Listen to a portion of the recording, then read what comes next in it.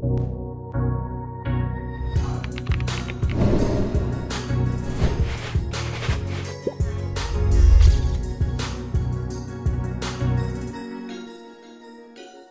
guys, today we're going to review the Skyloong keyboard kit.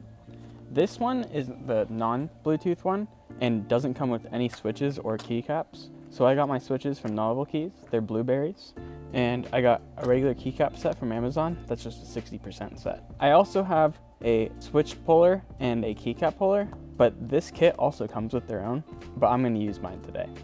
Let's open the box.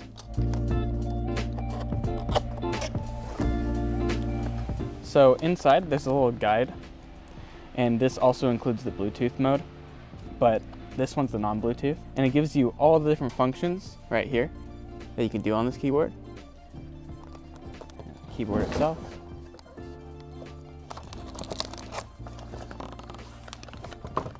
And we have a USB Type-C cable, and this thing's really cool.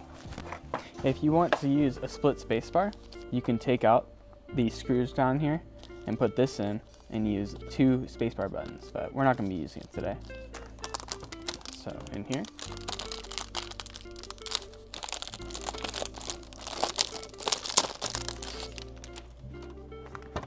just a little warning to only use new switches that aren't bent when you put them in.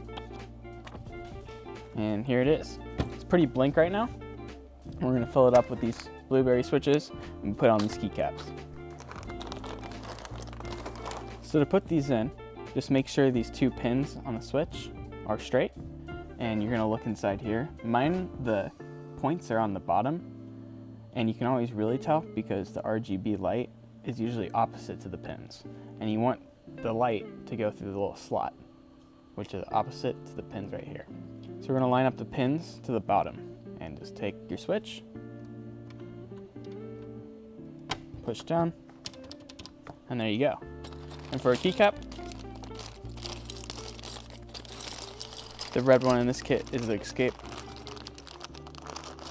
Just gonna take this, and there's a little plus sign on here, just same with the switch. I'm gonna put it on top, firmly press all the way down. There's our switch. I'm just gonna build the rest of it.